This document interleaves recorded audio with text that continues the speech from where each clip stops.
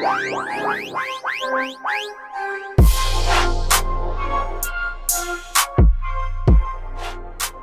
guys, and welcome to Freaky Table. My name is Joan, and Yana and Kwa are in the house. We have so many things to talk about. First of all, we need to thank everybody who is watching the show, who is commenting, who is sharing, who is having Freaky Table in their discussions, whether on WhatsApp groups or real life conversations. Thank you so much. So today we have very, very interesting things to talk about now. From BIGGY237 assessments to Miss Cameroon and her role in pop culture, social culture, and entertainment. We'll be right back. Freaky Table is brought to you by Nikki Hit Beauty Studio, Mountain Anton Koto, Buna Musari Douala, and Prime 22 Bar and Restaurant, Bokwango, Buya. Welcome back, guys. This is still Freaky Table. I have Yana and Kwa in the house. My name is Joan. Let's begin. BIGGY237 has kicked off almost 2 weeks ago. And we are still talking about it because the whole world is talking about it, right? So Freaky Table, we're bringing it right here for you, for us, to have an assessment of what has been the BIGGY237 experience so far, whether for the viewers or for the contestants or maybe for Biggie himself, right? Guys, welcome. You look amazing. Margot's Mode in the house. You guys, are you smiling or not smiling? What has been happening with you? With everything last week, this week, longer you were entangled with so many things on social media. Entangled. We are socially entangled. Move. Next. Keep a distance. Let's keep our distance, right? Social distance. Yeah. Okay. Unfortunately, you're not wearing a mask. Just, you know. But BIGGY237, we were there at the launch night or launch party night in Douala. We went live with it, talked about our reaction, what we saw, what we didn't like, what we liked, what we hoped would have been better by now. But it's almost 2 weeks, right? The contestants are there. Yeah, BIGGY237 is trending on social media, from Nigeria to Cameroon, perhaps to South Africa. What can you say about that show so far? First of all, because it's important that we get this clear. So I think that, as I said, whenever we've talked about BIGGY237, that I think that it's a laudable initiative. That the very idea of it, and you can see with the pull that it has with audiences, that people are willing, audiences are tuned in. And this is because Biggie, Big Brother itself, it's a big deal. You know, in Africa, it's the biggest TV program that we have in Africa. Reality TV. Reality TV. So once you have it here, it means that you're trying to buy audiences or take over audiences from Big Brother Nigeria, which is now the leading franchise. Now, the problem, however, is that in doing that, you have to make sure that you understand that that is your competitor. And that audiences are expecting, because they are going there for various uses and for various gratifications, they're expecting to see this type of standard. Now, it means that the barest minimum should be achieved, right? For example, that you cannot go live 2 days into a show without sound. Right? The people who are complaining about sound are the audiences who are tuned into the program. Those who are not complaining are the people who want it to fail. These are all bad spirits. Clear, right? Yeah. These are the spirits. These are the people who want to destroy TV. Village people, yeah. Exactly. So it has to be clear that every discussion that I saw on social media for the people who were saying, oh, people should not be critical of this, are the people who do not invest their time in that. Because I see them say, I don't even watch it. I don't watch it, but I think that you guys are harsh. Well, you don't invest in it. You've not invested your time in it. I think for the opening, we're there and we said, this thing was not rehearsed. This is the barest minimum that the host themselves needed to have been rehearsed. The idea of lighting, for broadcast, it wasn't there. That even the management of the event, you see. So, however way you want to root for it. There is no way you can go about without talking about this, talking about the failures. Are you supposed to just watch it and then sit and hold hands and start singing Kumbaya? Like, you would have to point out that this is it. It doesn't mean that you are negating the effort of the people who are doing that. Two things can be true at the same time. Yes, it is. And the thing is, those who criticize are the people who actually come back. So watch it, because these are the people who believe in what the Bible says, 77 times 7. You know, so we're giving chances. God. Yeah, now, BIGGY237 was, I think, at some point, was like the third most trendy topic on Twitter for Nigerian Twitter. Yeah. And then it came to Cameroon, it was like the number one, even second. Yeah, it was BIGGY237 hashtag and Big Brother Cameroon, the next topic. So it's something that everyone is talking about on social media. All of us are users of social media. You're on Twitter most of the time.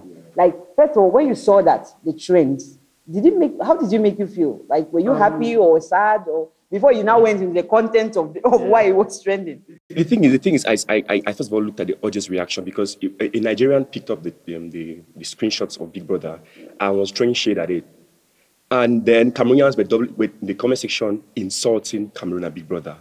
I think just one person in the comment section plucked the Big Brother, saying, "No, what, guys, you can watch it." And I'm like, okay, this is what you should be doing. Yeah. Because if people are insulting, you should not, I mean, we all know that this is what's happening. Yeah. It is horrible. It's Big Brother, it's entertainment. It's supposed to give us a phase international in terms of culture and entertainment. And I think it's doing that right now. Because I don't think we've never dominated conversations out of Cameroon like this way. We've never. So Big Brother now, I think Big Brother has so much potential, they don't even recognize it themselves. Because in terms of audience, like Elonga mentioned, it's captured even the Nigerian audience right now. There are a lot of running jokes right now about the circumstances and about the circumstances around the house, the contestants. You know, people. There's this been joke somebody was evicted from Big Brother because he took two pieces of meat. A Nigerian. So it is that Nigerians really don't understand that you have to. It's part of banter is part of entertainment culture. Yes. But what I really make of Big Brother, I think that they've not understood the weapon they have in terms of driving conversations, in terms of creating impact on social space. Because if you're looking at trending in Nigeria, it's a difficult place to trend. It is. Because they have the most numbers in Africa in terms of users. They are always active. So if you make your way there and your top 5 of the trends, it says something about what you're doing. And then you also have now Cameroonians who are making a lot of effort on social media, because the thing is, nobody goes to watch Big Brother for it to fail. Nobody. You have over 26,000 people watching a live show. I've looked at the statistics for the past 5 days, actually looking at each live show, how many viewers they get, how many views they get. I have not less than 20,000.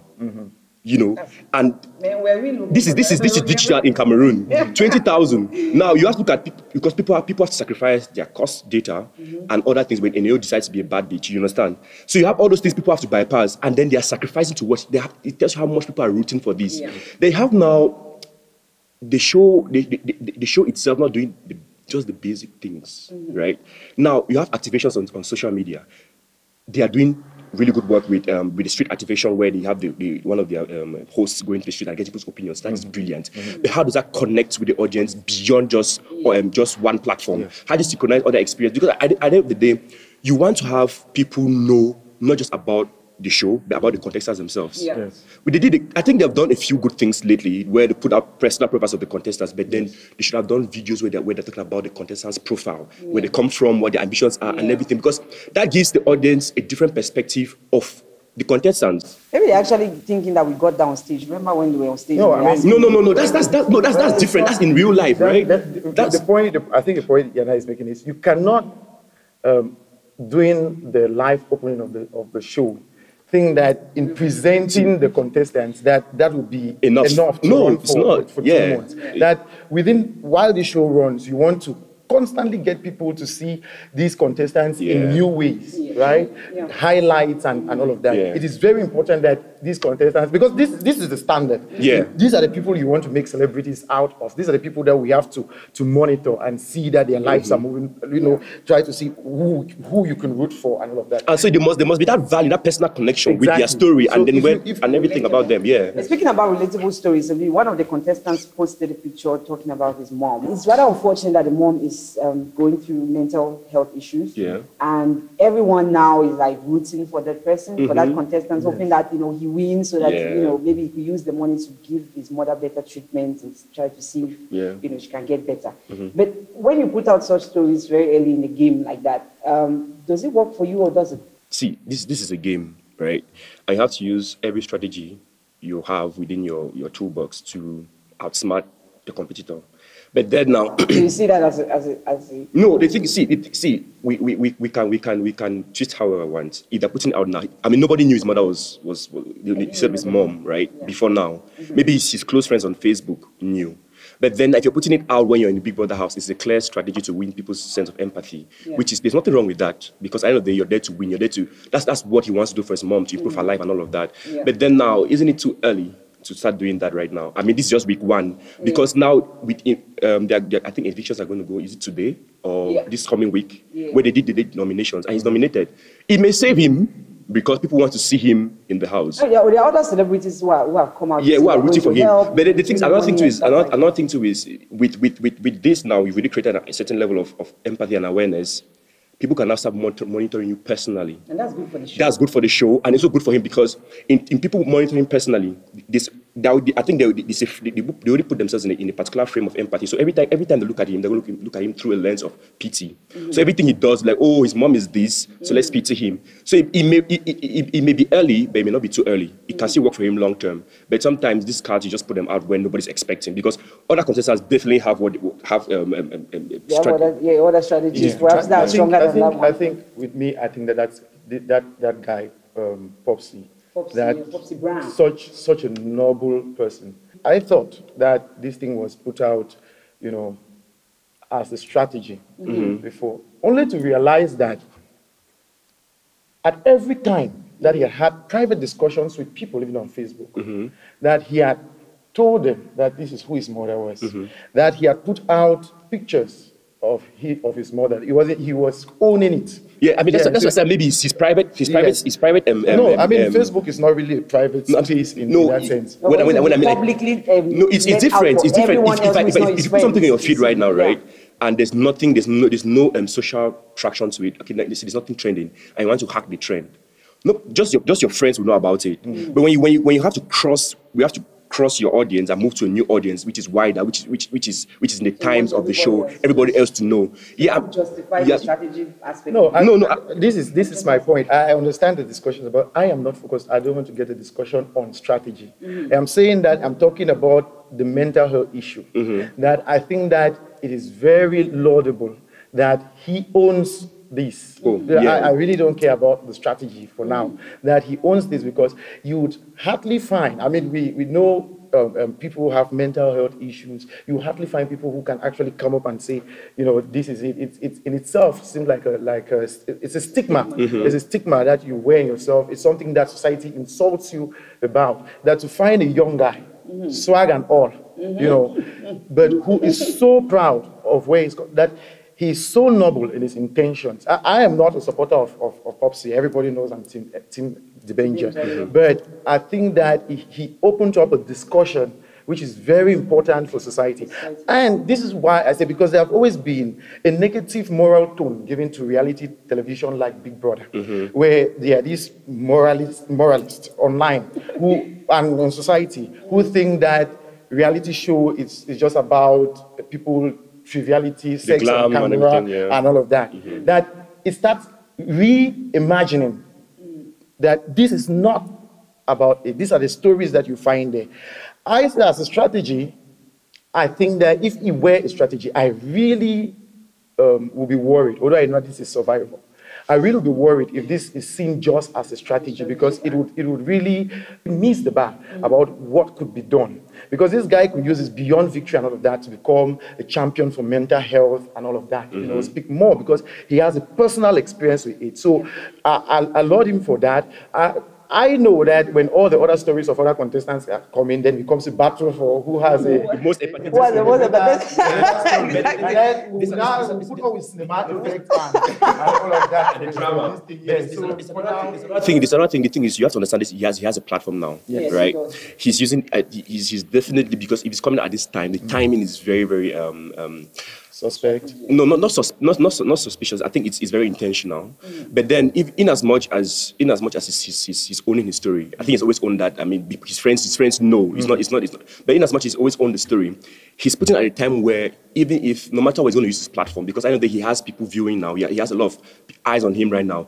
It's a platform where he can actually whatever he decides to do after this may lead him to now championing mental health illness. But then right now, I think it's quite strategic in its delivery. But it doesn't take away from the fact that he's owning the story. It's a game. It's a reality TV. It's reality TV rather. So yeah. As a strategy, I think it's too early. Yeah. Right. So, but speaking still on that, the trendy thing, like we just talked about the fact that the topic was trendy, but the content of it, did it worry you that Nigerians saw us in that way, that we were? At some point, they even tagged us small brother, like we should not be calling us as, big brother Cameroon, small brother Cameroon. That's what we should be saying. So it was really, I was just like, oh my God. No, I actually did not cringe. I actually like the fact that we're doing that because sometimes we need to realize that Cameroonians generally think that there's this new word which is discovered, constructive criticism. So they feel like and negativity. So they feel like you cannot ban. I think they have not separated banter and being negative. You need to separate those two things. Somebody can say small brother, but they're not being negative. It's banter. You go with the wave, and then you make more jokes out of it. And the Cameroonians were like, okay, the Cameroonian on Twitter said, let's reply their comments with French. Another person said, oh, these guys don't have electricity. And I just started exchanging, and it became a whole discussion. The thing is, social media is social. Let's not forget the part. It's social. It's about having those conversations you have in real life. In Cameroon call it jackery, you understand? So you actually there's a line where you don't cross, insulting people personally, but it's about the concept of the show. Yes, throw banter, but another thing too is, in as much as we were throwing banter, there was some truth to it. You understand? They talked about the conditions of the house, and everything, which people try to I don't know what was the word again. Not downplay, but try to make it look as if we're just starting, so we can do whatever we want to do right now. No, the thing is, if you have to start, right? I think I saw a comment on Facebook where somebody said, you people have never organized a birthday party, and talking about people who have organized a show. I'm like, hell, if you're going to organize a show, you already know the stakes, right? You already know that this is what is needed. You already know, okay, these are the technical challenges you're going to face. These are the requirements, personnel, and everything. If you're going to do it and do it well, at least just do the bare minimum where you're getting the contestants ready. You're getting the stage set. You're getting the house prop. I mean, I listened to the. You get that, the sound. As basic as the sound and lighting, you don't get it, and I don't get it. And the camera, even the camera, and the camera angle too. Look at the camera in the diary room. As much as we understand that they have limited resources, right? Just put the camera to face. It's basics in cinematography. Face the person, close up. The thing is, but another thing is, I listened to I read the interview of the organizer on Mimi Mefo. She did conduct an interview with him, and he said that what they're doing right now is they're just starting off and everything. That's just a summary of what he said. And then he also talked about the fact that the ambitions are to go Central Africa. You said a lot of things, but you see that there's ambition there. But then now we need to match the actions with the ambition. I think that because what they've put forward every time that this discussion has come up has been that we are starting.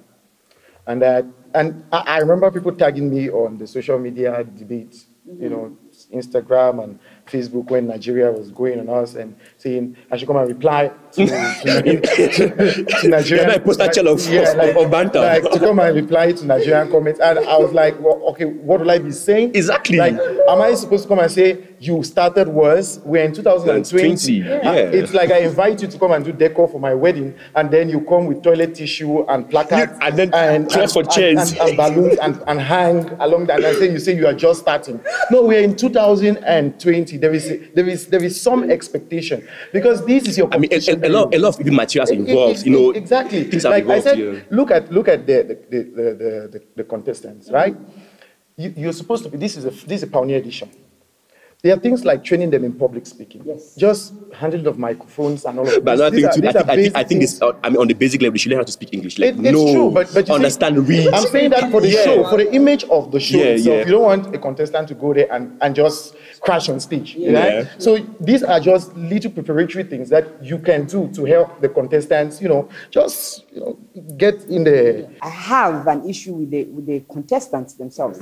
Not for what they say or whatever. It's just the way they look, how young they are, or how small-bodied. Yeah, right. So the thing about it is that I listen.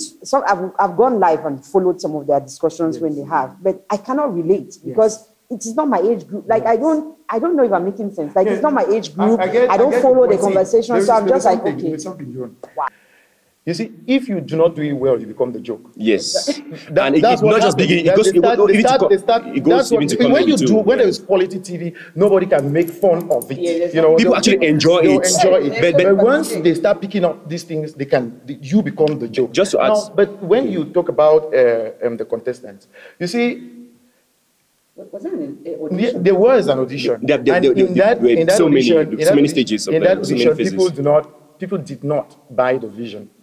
But they did not buy the vision because of what we said in the initial episodes we did about Biggie. That people they were not aware of what was at stake. Yeah. That they did not know how much they were supposed to the contestants were supposed to get and all of that. So people were still in doubt as to whether it would even succeed and all of that. Because the contestants were running without knowing the package that they were people were voting and not know. It took a lot of media pressure to get the organizers to actually say this is what will be there. I'm sure there are people who will be like, okay, when I look at that house, what I look at is if I were in Big Brother house and you are 60, I'm 59, and you are 12.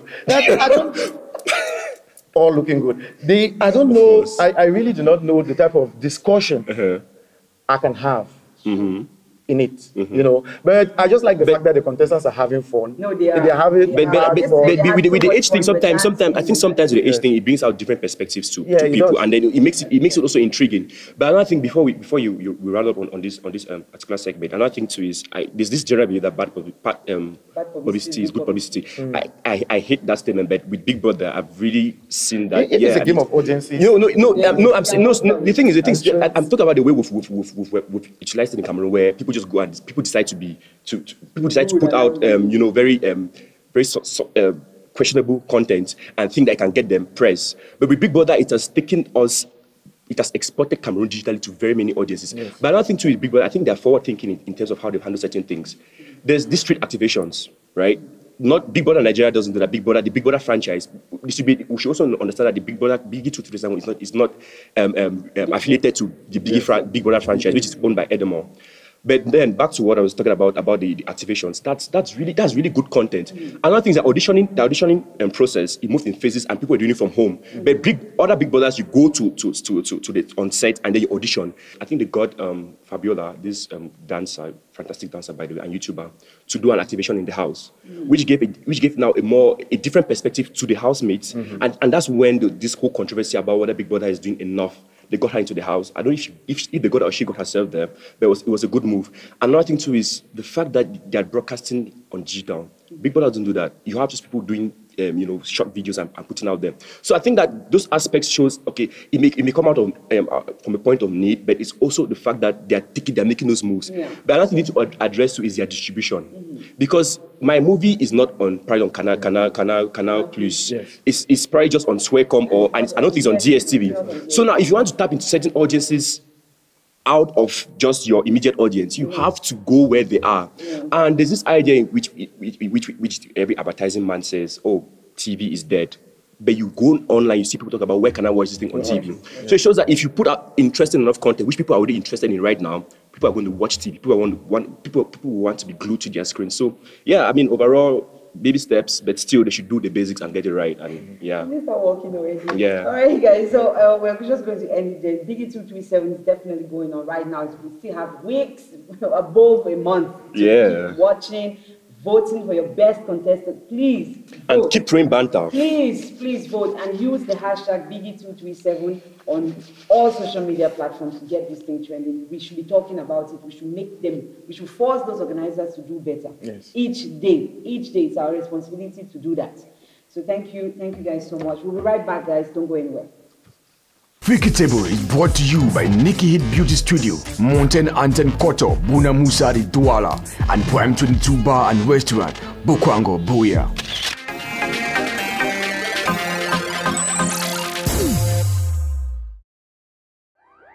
Hello guys, my name is Yana Junior himself. You're watching Freaky Table. Like, subscribe, share, and follow us. Comment.